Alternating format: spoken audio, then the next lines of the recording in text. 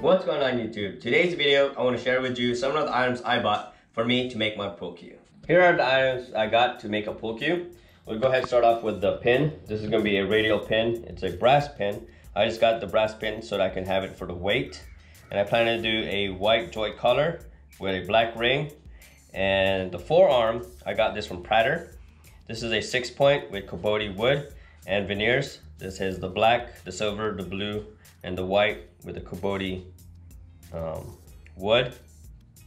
And this is, like I said, 6-point on curly maple. And they also sent me an extra Bocote wood, and we'll do the measurement. I plan to use this for the butt sleeve. And I plan to join it with this joint pin, but I plan to cut this to 4 inches long and put it together. The handle is curly maple, and I got this wood from Bell Forest. And I plan to use black rings on the joints itself. And I also ordered an extra curly maple. And this is gonna be the butt cap. It's gonna be white with a Southwest style bumper. So let's go ahead, measure everything so that you can see how long how long each wood is when you get them from the manufacturer itself. So let's go ahead and start off with the forearm.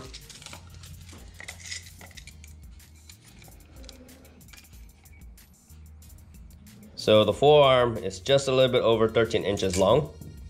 And they sent me this extra Bocote wood, and it's just under 5 inches long.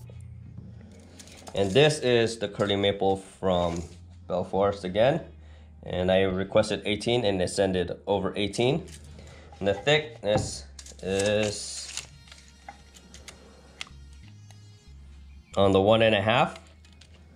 And the extra wood is a little bit over 6 inches, what I requested. Oh, just on 6 inches and it's over. And of course, then it's 1.5 on the width. So I'm gonna go ahead and turn this on my lathe, and hopefully it comes out to a nice pool cue. Here's the finished cue, as you can see. Like I said, this is the 6-point with the brass pin and white joint collars. And I used the black ring. And then these are the veneers. It has black, silver, blue, and white. And this is Bocote wood. And I signed it right here.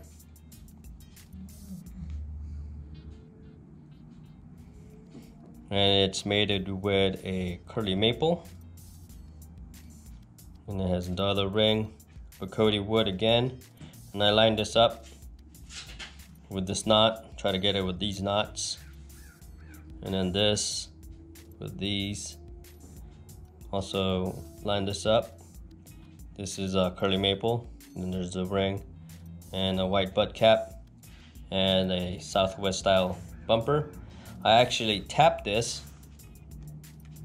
to actually fit a Predator extension, but it was messing me up. I didn't like it, so I'm gonna go back, and I never use an extension anyways. So I'm just gonna put the regular bumper on, but I'll show you how that one fits. Let's go ahead and weigh the cue. I removed the bumper to show you that I don't put weights inside my cue at all.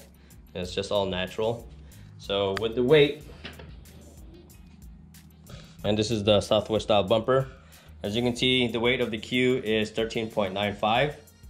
And if I put the Predator extension bumper, it'll be 14.15. With the shaft, the Revo shaft, this is a 12.9. It would weigh 18.15. And the way I like playing with it is actually this way, is the 17.95. If we put this on, like I said, this was threaded. As you can see how I threaded it. You can actually install the Predator bumper extension on it. Makes it nice and tight. I don't really like the look of it. So, and I don't really use extensions. I like using the bridge.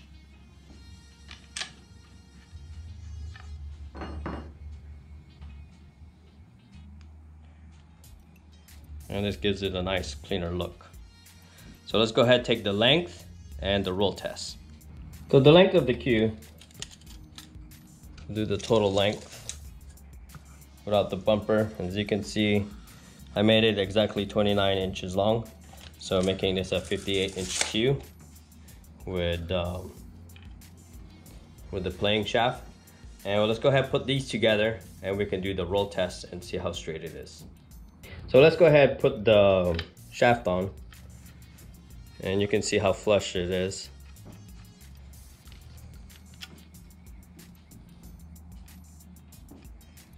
It's flush to the shaft itself.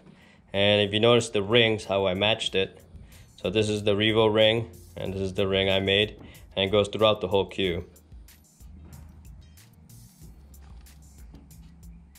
So it has the brick and the patterns. Let's go ahead and do the roll test. And you can look at the tip. Pretty much no wobble, and see how straight it is. And if you lay it on the table, no wobbles at all. That's with together. And of course, they always want to do apart. So you can see the pin. See how straight that pin is. And you see how there's no gaps on the queue itself. I just did a brief review on the queue I made. Hopefully this video is informative. If you haven't already, hit the subscribe button, hit the like button, and leave a comment down below. Thank you for watching, and see you next time.